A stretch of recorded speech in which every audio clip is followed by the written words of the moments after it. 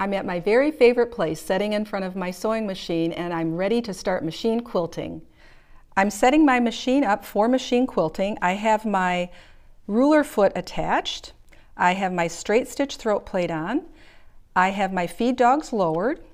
My machine is threaded with my 50 weight 2-ply cotton thread top and bobbin. I have my rubber glove fingertips on to help me move everything easily. I'm on a straight stitch, and I have my needle so that it will stop needle down. I'm ready to start free motion quilting, and I want to review some of the basic skills of free motion quilting.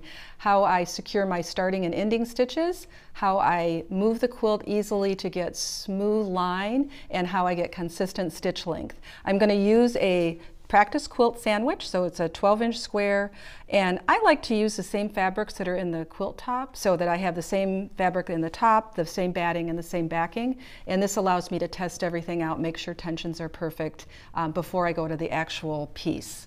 I'm going to do my practice warming up using the ruler foot.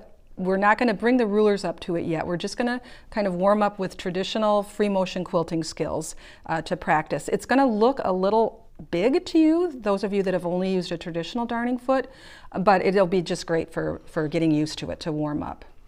I want to always bring my bobbin thread to the top of the quilt surface, and I do that by putting the foot down, and then I bring the needle down and back up one time, so it's just connecting with that bobbin thread. I'm going to lift the presser foot up, and I tug on the top thread to kind of force that bobbin thread up, and I'm going to pull that whole bobbin thread up, and I want to hold on to those threads as I start stitching.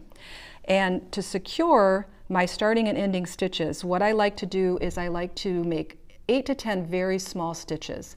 And the first concept of free motion quilting is moving the quilt. And the slower you move the quilt, the smaller the stitches. So I'm going to start by just moving the quilt really slow, and I'm going to get those small stitches, and then I move things a little faster to get a more average stitch length.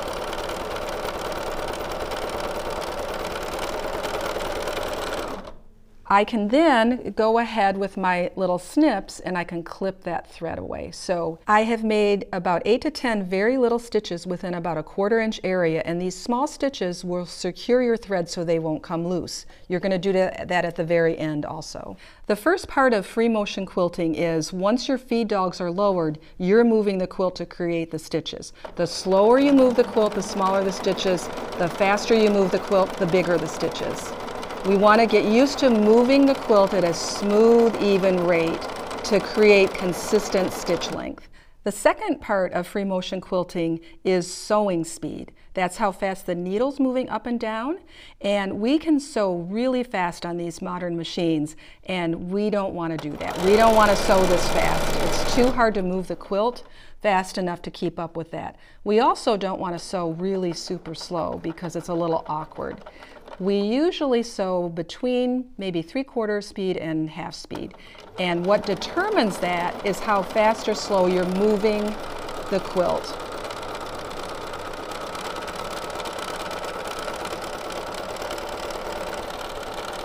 How fast I'm sewing depends on how fast or slow I can move the quilt. If I'm kind of just playing around like we're doing now, I'm moving the quilt fairly quickly. I can sew fairly quickly. If I am following a line maybe that's marked on the quilt, or I have a ruler up to the edge of my ruler foot, I have to move the quilt slower to have more control. I'm going to sew slower. The first basic rule that I always follow in free motion quilting is match sewing speed to the movement of the quilt. If you're getting really little stitches, you're sewing too fast. You need to slow your sewing speed down. And if you're getting really big stitches, you need to sew a little faster. And this skill will come in really handy when we are using rulers. The second thing that is equally important is to never move your fingers off of the quilt while you're sewing. Always keep your fingers on the quilt while you're sewing. The quilt doesn't know what to do if you lift your hands off of it while you're still sewing. Stop sewing, needle goes down, and then you're going to move your fingers to a better position. This is extremely important with rulers, that we never want to be sewing and moving the ruler at the same time or moving our fingers to a different position while we're still sewing. Train yourself to position your hands, move the quilt until your fingers are too far away from the foot. Move your fingers to a better position and start sewing again.